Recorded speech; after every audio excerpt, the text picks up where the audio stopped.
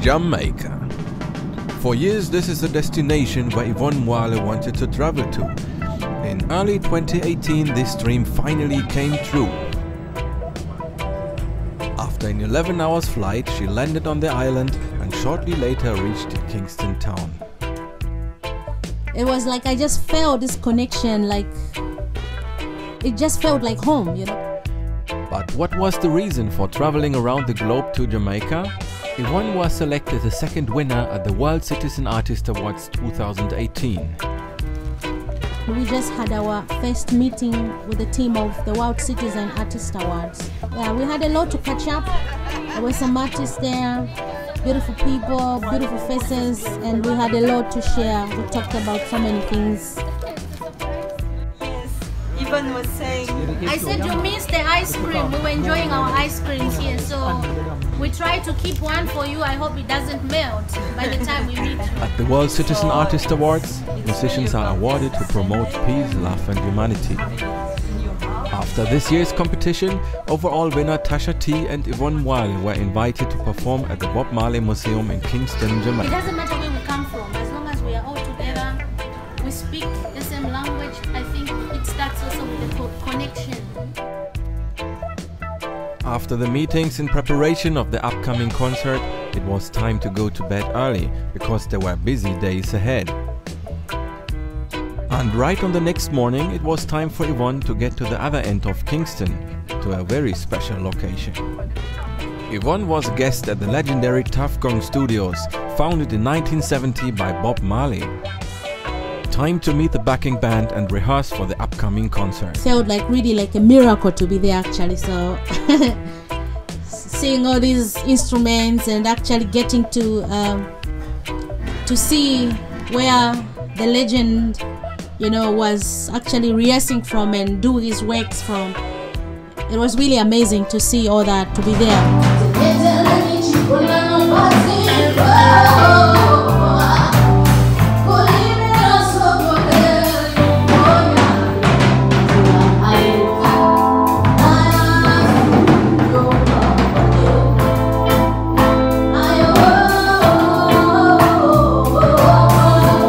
Just right after the rehearsals, we had to go outside and try to pick some fruits from the tree outside. It was really fun in seeing all these artists trying to get some fruits from the tree, and yeah, it was really nice. Right after the rehearsal, it was time to head over to Bob Marley's former residence for a first sound check. We are at the Bob Marley Museum today, and you can see the background. We're busy setting up the stage, and I will be performing tomorrow, so I'm looking forward to rock, and also looking forward to meet also other artists here, and it's so exciting. It's pretty much warm here in Jamaica, so yeah, boy. You can see the background. It's really beautiful here. Yeah. This. While technicians were busy completing the stage setup, it was time for Yvonne to do a little sound check.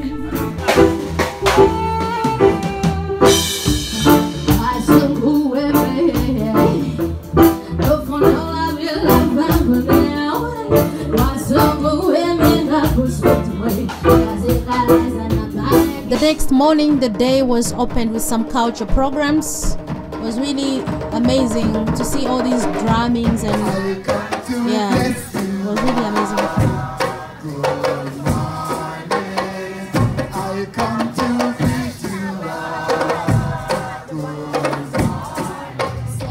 Fun memory is our heritage.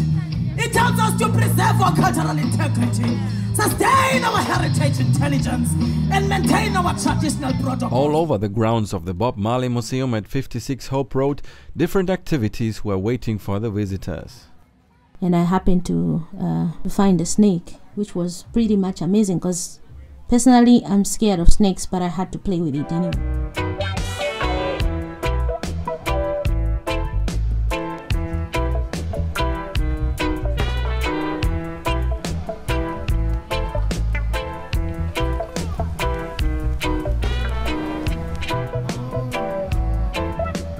So on the same day, it was really much exciting for me because I was actually really looking forward to meet these kids, the same kids I was doing workshops with.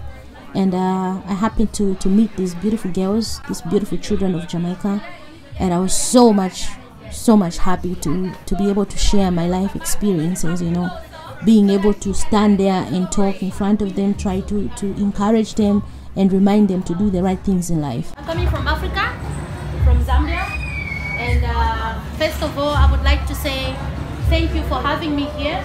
It was really important for me. It meant a lot to be with these kids, seeing all these beautiful faces, girls, just to talk about some things and sharing my experiences, you know, life experiences. Just during the workshop meeting, you know, it was really amazing to see one child asking me if I can be able to do something or sing something like an cappella for them, you know. So I had to sing along with them, and it was so much exciting seeing these kids happy.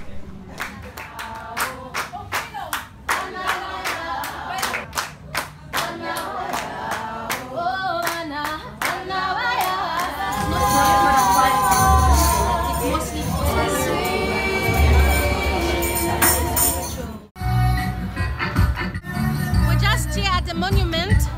Bob Marley is just behind us, and we can feel his spirit right now. One love, and yeah, we're having fun.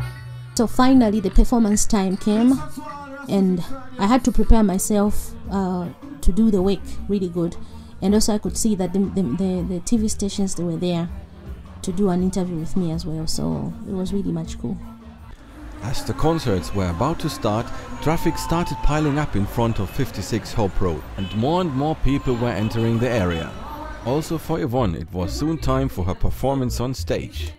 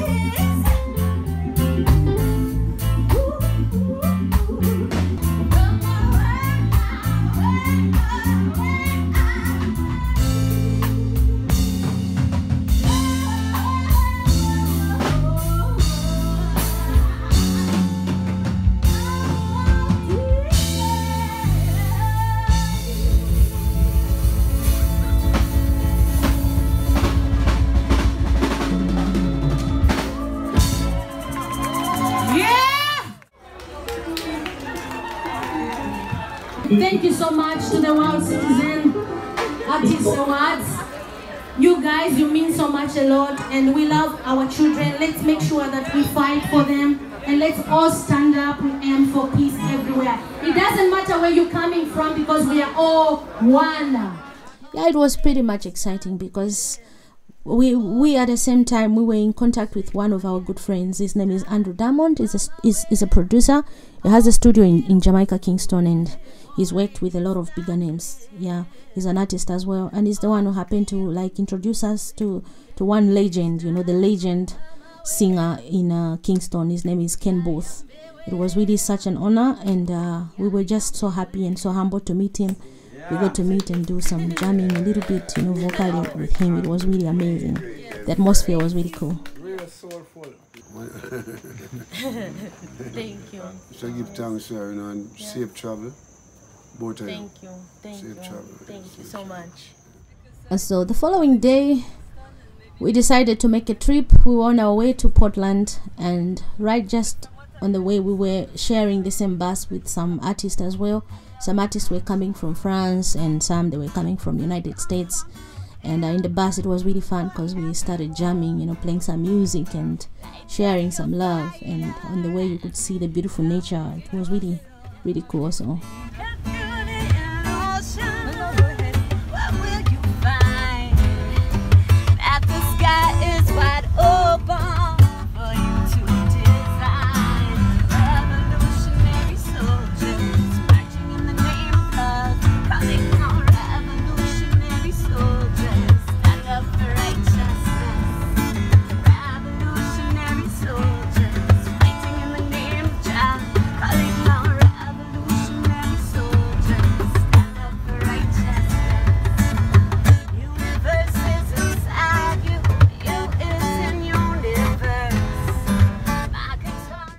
So yeah, these were our last days in Portland, and we took some time to like visit these beautiful beaches, different beaches. We had to go to Blue Lagoon, and they have a lot of beaches in Jamaica that are looking really awesome, and it's really beautiful because it's all green and you could see the water. It's actually blue, you know. It's just so fun, even though you don't know how to swim, but you just find it more entertaining just to play in the water, you know.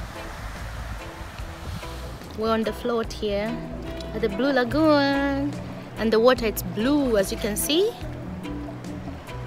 You see? And we had to take the raft, you know. We had to take a ride on the raft, so it was really much fun. Yeah.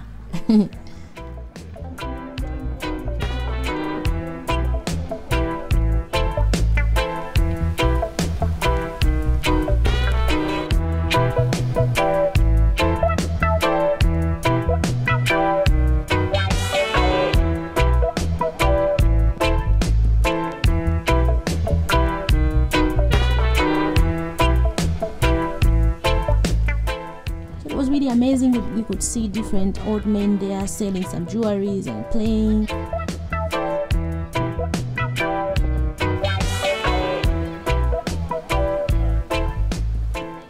So now we started approaching our time, you know, our time of saying goodbyes to everyone, and it was pretty much emotional and so amazing because we got so much attached to so many people who were our friends, and they took us to the beach just to like do the last celebration with them, and we had the bonfire there. I would love to say thank you so much to the Jamaican people, and I would love really to come back. Thank you for everything.